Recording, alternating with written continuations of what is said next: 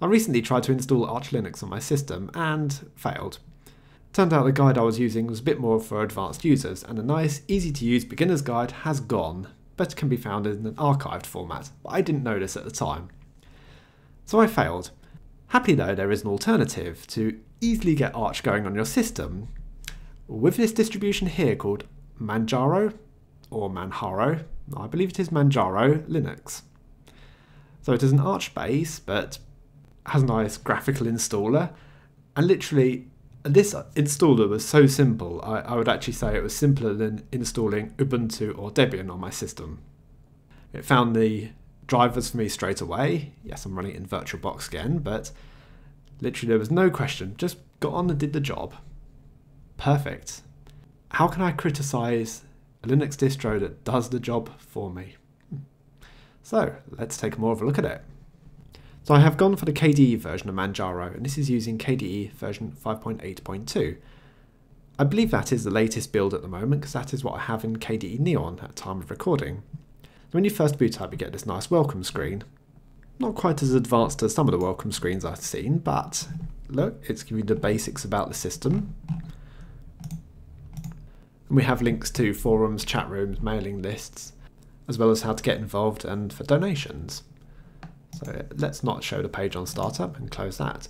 So in fact, that is more helpful than KDE Neon, which is my distro of choice. So the launcher I've gone for is the full screen dashboard, but you can easily change that. Just simply using the right click and then alternatives. So you've got the choice of an application launcher or menu. So just switch it. And I don't want to spend too much time on this really, because I've talked about the KDE desktop at length before on several different occasions. So I want to talk more about the Linux distro itself. What are we getting within Arch? What is so special about this compared to Ubuntu?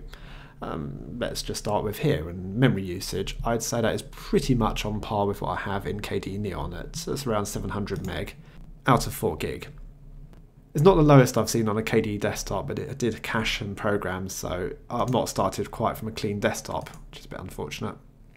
The icons that we're getting on the taskbar, so you've got the show desktop, link to the waste bin, that is Manjaro Settings Manager. So I'm going to right click that, and you've got the options of installing additional kernels or language packages, or even going into the options. So having a look at the kernels first. So I'll just pop my roots password in, and look, got a nice easy kernel switcher here. That's well over and above anything I've seen in Ubuntu or Debian. The rest of the icons here we get in a default, so yeah. Links to the time and calendar. That's an icon for what would have been Cashew in previous days of KDE 4. The icon set they've used is a bit more of a custom one, it's not the Breeze icon theme. I'll come on to that a bit more in a moment. So they've installed quite a number of applications. Again, I don't want to spend too much time on the applications, that's a very boring aspect of the Linux distribution, but it does seem to be quite bulky. We've got a couple of things in education. You've got Steam pre-installed, so for your games. Graphics, I was just playing around, so I installed GIMP, but everything else on that page was pre-installed on the system. For internet, it got Firefox for your web browser. Multimedia, you got VLC for the media player, and we even had KDE Live installed. Office, you got what looks like the full suite of LibreOffice. So settings and system, we got a few different things there. And utilities, well, there's quite a lot on here. HP Device Manager. They certainly have included quite a number of drivers on the system. So the VirtualBox Guest Editions drivers was installed out of the box. I wonder if the likes of the NVIDIA and AMD graphics drivers are installed out of the box as well. So it would like select them for your system. This is one of the software installers, and it reminded me very much of Synaptic Package Manager. Just typing in a package name, and yeah, it's just type a package name and install it. Got a bit of information about it. So yeah, it's a basic type of package manager. It's not a fancy software center where you have application ratings and reviews. So yeah, this favours more an intermediate or advanced user. Looking back at the system settings, so what we have Manjaro Notifications and Manjaro Settings Manager, as well as the KDE system settings, so a bit more interested in the Manjaro Settings Manager. Now we saw the link to the kernel settings earlier. So we've got language and language packages, settings of user accounts, time and date, and the hardware selector. So let's go into hardware detection. And it's picked up my network card. Brilliant. That's where I stumbled in the end on a Arch installer. So yeah, we got the list of hardware on the system. So it's identified everything. Let's have a look at these language packages because it was bugging me on boot up.